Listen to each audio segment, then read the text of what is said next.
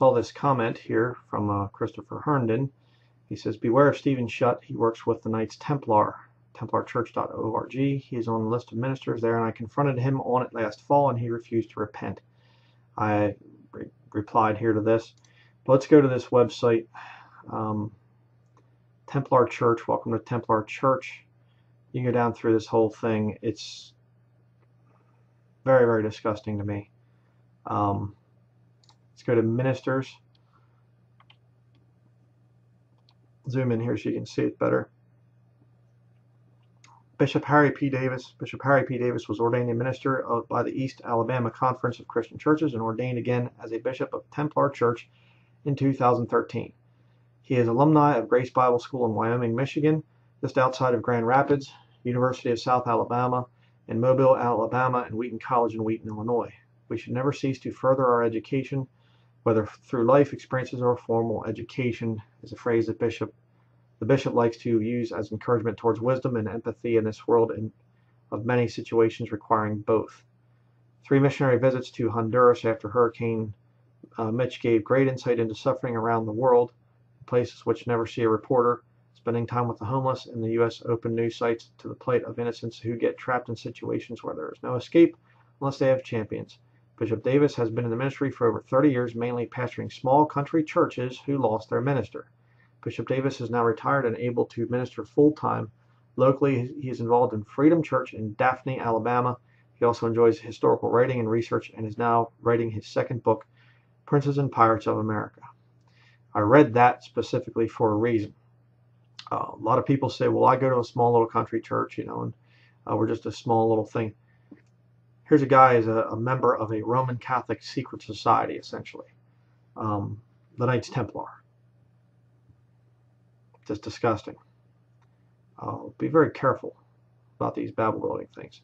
Reverend Caesar Johnson is a missionary minister in New York State and is known for his hospitality and heart for winning the lost for our Lord Jesus Christ. He is well respected by all who know him and commands a priory of dedicated knights and ladies of New York State. Brother Johnson is ordained with Templar Church. Another one here, Reverend Richard DeFord. Richard DeFord was in music and youth ministry from 1989 to 2001 when he was ordained as a pastor by an ordaining council of churches in the Southern Baptist tradition. Southern Baptist. Interesting. Pastor DeFord has served as senior pastor and currently serves as an associate pastor of missions and outreach. Pastor DeFord is active in local, statewide, and national missions. He lives and serves in Missouri with his wife, Amy, and their 3 children. He also serves as the priory of the Missouri Priory of His Coming Glory. Okay, they have all these little titles with these Catholic secret societies. While there is no higher calling than that of pastor, Richard is also the Midwest Regional Chaplain for KTOA. I can't think of what that stands for. The Knights Templar. I forget what it means, but serving Illinois, Indiana, Iowa, Kansas, Michigan, Minnesota, Missouri, Nebraska, North Dakota, Ohio, South Dakota, and Wisconsin. You stumble on the guy's church there, Southern Baptist type of thing. You wouldn't know that. The guy's a stinking, high-ranking Knight Templar. Missionary T. Bryant Jones, young guy here. Missionary minister dedicated to spreading the gospel of our Lord Jesus Christ to the world, I'm sure.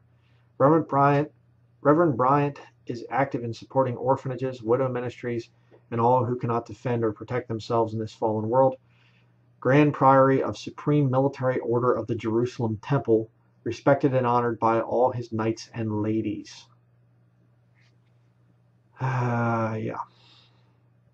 Another young man here. Reverend Jason Linder got his start as a member on the board of directors and field minister for a Wisconsin prison and jail ministry in 2012.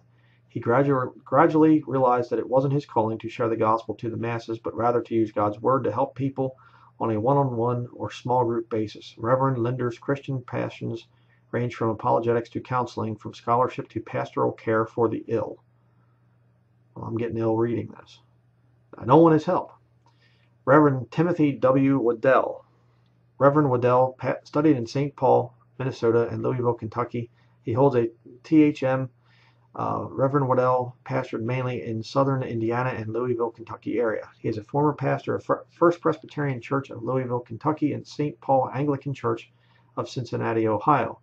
He is a certified chaplain with Corporate Chaplains of America, served as Army chaplain via the Department of Defense, where he diagnosed PTSD, post-traumatic stress disorder, and TBI in soldiers. Can't think, traumatic brain injury, excuse me. You know, get into psychology and stuff like that, and there is real damage that's done to soldiers in war. I'm not denying that, but I'm just saying, you know, yeah, Knight Templar, and he's with the Department of Defense and stuff. Yeah. Reverend Waddell is currently serving as senior pastor of Grace Community Church, Sellersburg, Indiana. He is chaplain for the Scottish Society of Louisville and chaplain for the John Hunt Morgan Camp, also in Louisville, Kentucky. He is also in the Sons of Confederate Veterans. Okay, look out for the Sons of Liberty, the Sons of whatever else. A lot of Masonic stuff going on with that. But again, Grace Community Church. You walk in there, he'd probably seem like a very nice, personality and whatever else. Knight Templar. Another secret order of Roman, Catholics. Reverend Gilmar Valentim Camargo. Gilmar Valentim Camargo is our missionary minister to Brazil, Torres, RS country, Brazil, member of the Order Templaria, and a member of the Order of Gregarious. Invested Knight Templar and Grand Prior of the Sovereign Military Order of the Temple of Jerusalem, Brazil. He is a former deacon of Holy Orthodox Catholic Apostolic Church and has worked on several humanitarian campaigns. Reverend Gilmar has also conducted charity work in Brazil in conjunction with the local Catholic Church. Well, at least he's a little bit more openly Catholic. Got to give him that. And this whole thing of the Sovereign Military Order of the Temple of Jerusalem. I mean, what's the deal with the Temple of Jerusalem? Again, if the Jews are totally in control of it, why are the Catholics, you have the Knights of the Equestrian Order are like headquartered over there in Jerusalem. There's a whole bunch of Catholic stuff going on in Jerusalem. Why? Because they know that that's where the city of the great king is. The Catholics are in control. Some idiot out there going, the Jews control everything. Please. If the Jews were in control of things, you think they let Catholics mess around over Jerusalem? Doubt it.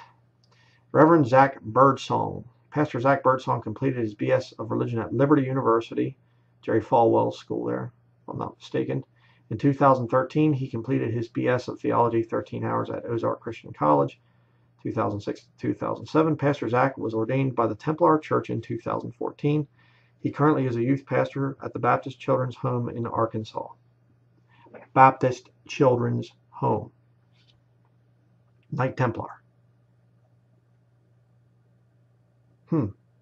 Reverend Alan Brooks lives in Southern Illinois, where he is involved in the ministry.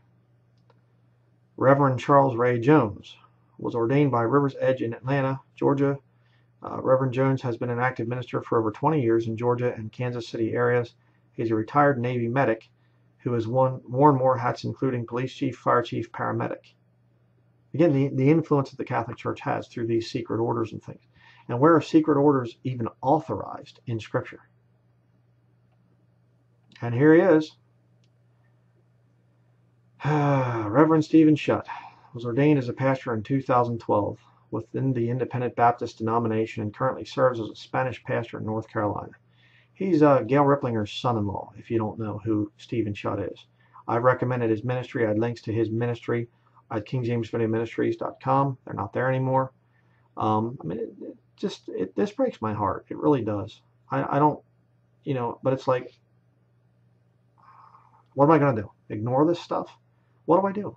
I'm just like, some of the brethren are just turning and going off, and I'm going, I mean, you're not going to see me coming out and saying, I heard that, brother so-and-so overate the one day, or something, or whatever else. I mean, I get Christians writing to me with some problems that, struggling with perversion and struggling with all kinds of stuff.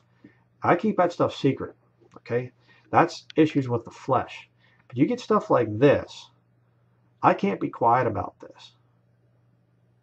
I mean, this is, I helped him back in 2011 create their YouTube channel, AV Publications. No longer subscribed there. And, I was writing back and forth with Stephen. He wanted to meet me. One time he was going to be preaching in Ohio, and he's like, "Is there any way you come out and see me? I'd really just like to talk to you, sit down, talk to you and stuff." And I was like, "Oh, wish I could, but I couldn't at the time." And it was just like he was with local church Bible publishers. He was one of their missionaries or whatever else, and then he just disappeared. And I don't know what in the world is going on here. This blew my mind. I just thought, oh man, you got to be kidding me. But he's a Jack Hyles graduate. He went to Hyles Anderson College, and there's a whole lot of stuff that comes out of there. Stephen Anderson came out of there, and a whole bunch of other ones. But just, do you think I take any joy and pleasure in seeing this type of stuff? I don't. But you can read the rest of these. Another Baptist here, and then one more Orthodox of Father Daniel started his church life in a Free Will Baptist church. There, Father Daniel taught Sunday school, preached as well as song leading. After this period of his life, he converted to Eastern Orthodoxy. Father Daniel considered for a time becoming a monk in an Orthodox monastery, but this was not the Lord's will. Father Daniel is now ordained in the Progressive Episcopal Church and has a wonderful wife and 3 beautiful daughters. Father Daniel's ministry is the Priory of St. Cyprian. The main focus of this outreach is exorcism and blessings. I might as well read the other one here. Yeah, that is right. I did want to say this one more thing here. Reverend Jim Lanley. Reverend James Lanley has been an IMB missionary to East Asia from July of 2002 until December 2010. While a missionary, Reverend Lanley was a strategy coordinator, church planner who engaged three unreached people groups in 3 cities of populations over 5 million. Prior to his missionary service, Reverend Lanley pastored Greenwood Baptist Church, Greenwood, Florida. He is the oldest of 4 children and the son of a small business owner and a traditionally Catholic mother. They were Baptist. James holds a BA in theology with a minor in evangelism and preaching from the Baptist College of Florida, Graceville, Florida. He was ordained at Upatoy Baptist Church, Upatoy, I don't know if I'm saying that right or not, Georgia. Prior to pastoring, his real-world work experience included various positions in the printing industry, including supervisory responsibilities. He's also had the opportunity to serve as a part of Keith Green's ministry. Keith Green is one of the foundings of modern-day CCM. A lot of people think, oh, he was a great guy and all this other stuff. He said a lot of nice little things, killed in a plane accident way back when, but he was one of the founders of the CCM movement, contemporary Christian music movement. I don't think very much of him, to be quite frank with you. He and his wife, Keitha, live in Dothan, Alabama, where they are heavily involved in their church's evangelism and discipleship programs. Now see, again, if it's this easy for Roman Catholic Knight Templars to infiltrate Baptist circles, why would you feel safe in these places? And I can tell you, I came out of the movement. I came out of the whole Baptist movement and things like this. I had people coming up to me all the time while in these Baptist churches, and they'd ask me these weird, bizarre, off-the-wall questions. Hey, brother, I really appreciate your defense of the King James Bible. Do you think 3 John should be in there? I'd say, yeah. Why would you ask me that question? Oh, no, I was just curious. I have other brethren report to me. They say, did you know Brother so-and-so is saying that, you mean well and all, but you don't understand the manuscript evidence and things like this, and the Alexandrian texts are better, and Vaticanus, Sinaiticus, Alexandrinus, whatever, they're all better. You don't understand it. You're just kind of dumb. But yet that same person would come to me, oh, brother, I really appreciate your stance for the King James. And exactly how many infiltrators are in these Baptist churches? There's one that I knew, one that I recommended his ministry. Married to the daughter of Gail Ripplinger.